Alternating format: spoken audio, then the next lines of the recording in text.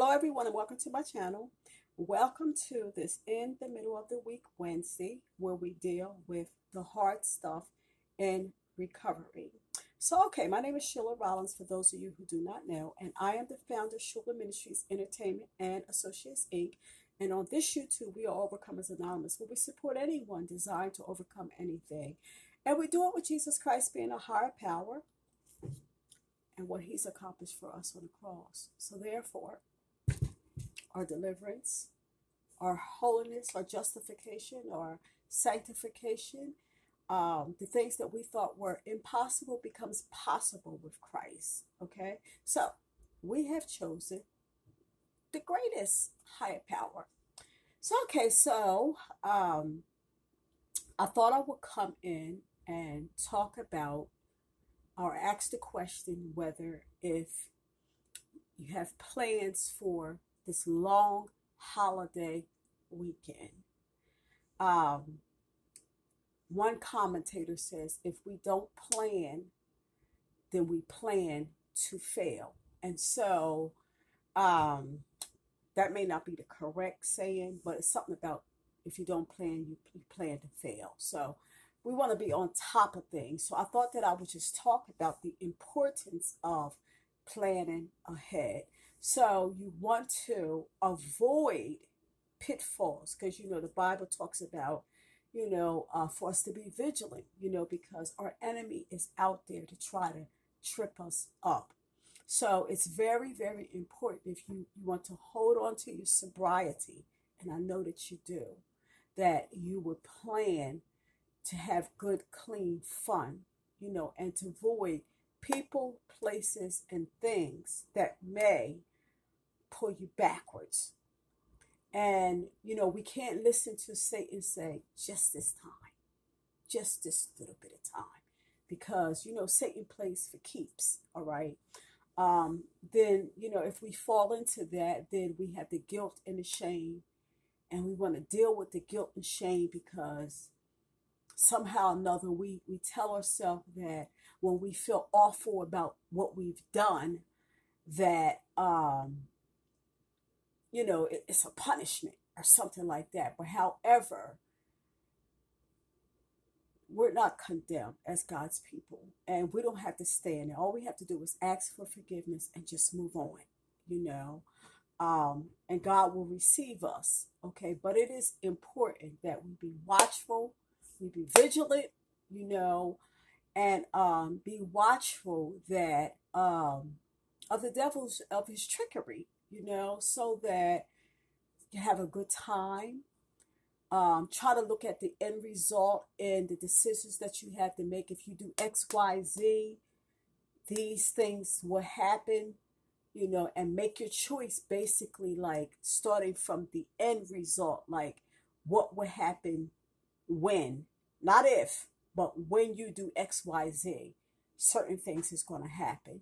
So, I think that after today, or maybe after Friday, I might take a couple days, or I might just take a week, because I've been kind of going strong basically since the new year, without a break, like every day, and some days 3 times a day, 3 times a week.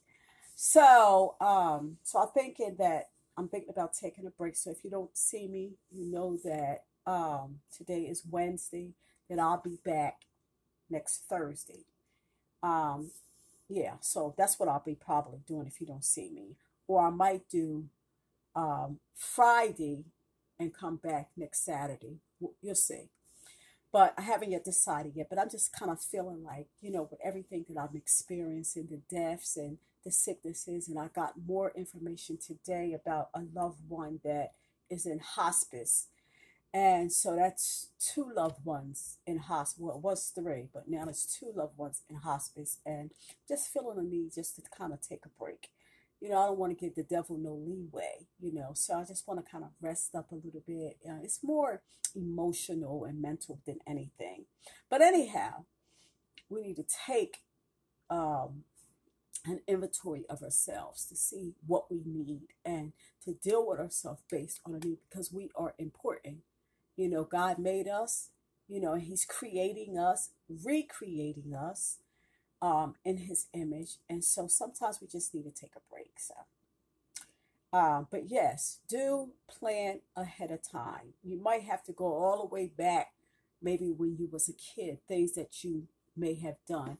And now that a lot of people are getting out more and that kind of thing, people are having like cookouts and picnics and that kind of thing. You just plan to be around people that have higher standards, people that want the same things that you want, okay, is doing the same things that you're doing. I'm talking about the positive things.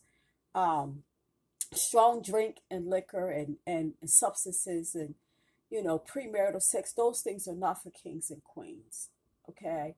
So we got to make sure that we invite God in and ask for his leading and guiding. If you haven't before had to create a plan for yourself, like around the holidays and stuff like that. Whereas years ago, you may have dealt with it one way, but now that you get to sobriety, you desire to do it in a more healthy way. And maybe this is the first time for you. Um, I would be encourage you to get creative. I mean, you might want to stay in the house with your kids and have a bake off. Maybe everybody's making banana bread or everybody's making cookies or something, to see who does it the best, or just get creative. A man on a grill. You and your son. One on one grill and one on the other. You both gonna make whatever. You know, Vegan spare ribs. Okay, but like I said, get creative. Be mindful. Um, you know, don't forget like the less fortunate. Those that cannot get out. Maybe if you have a cookout or something like that. Maybe you can take them a plate. You know, um, some of the homeless and stuff may not have nowhere to go. For the holiday and stuff. Consider them. You could take your family, fix plates for them and stuff. Maybe you could set aside, I don't know, 5, 6, 7 plates for the homeless. And that would be a nice thing for your children to see, like you giving to the community. I mean, glove up and mask up and everything like that, of course, but, it would just be nice. And trust me when I tell you, God will add to whatever you have if you share it. Okay. So, so basically, that's what I wanted to do. Just encourage you to get started ahead of time. Today's Wednesday. You got a couple days before Friday rolls in here. You might want to maybe Google some YouTubes, like, what can I do that's good and natural? Deal with some friends, like, what can we do that's, really positive and stuff like that. I don't know if you know about the game Pit, but the Lord blessed me to get a pit game, so I don't know, somewhere between the 3 days, I may do a pit game. It's just like a card game. It's just fun. Something like Uno, that kind of thing.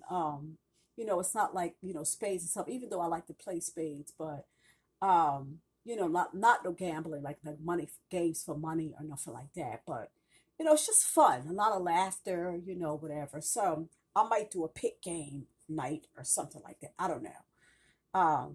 But I'm cool with just staying home and just resting. I might pull out my grill. I got an electric grill.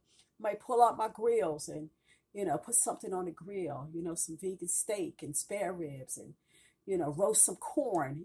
I don't know. I don't know what I'm going to do exactly yet. Might be invited out. I know tomorrow one of my nieces is going to her prom, and so we're supposed to meet around there to see her off. So that's a good thing. Some of the kids is graduating and stuff like that. All I'm saying is be prayerful, be busy, rest when you need to rest, and steer clear of Satan and his trickery. I love you. This is all I have for you. Now, unto him that is able to keep you from falling and to present you faultless before the presence of his glory with exceeding joy. To the only wise God, our Savior, be glory and majesty, dominion and power, both now and ever. Amen. Okay. In the description, hit the description. You'll see my information if you want to order some of my food. Okay. Remember to share, comment, subscribe. Give me some thumbs up. You know, remember to subscribe yourself and check out my playlist. That's something that you could do. Like during a holiday, take some time, and I got some comedy on there. You will really enjoy it. You know, so I love you. See you in the next YouTube.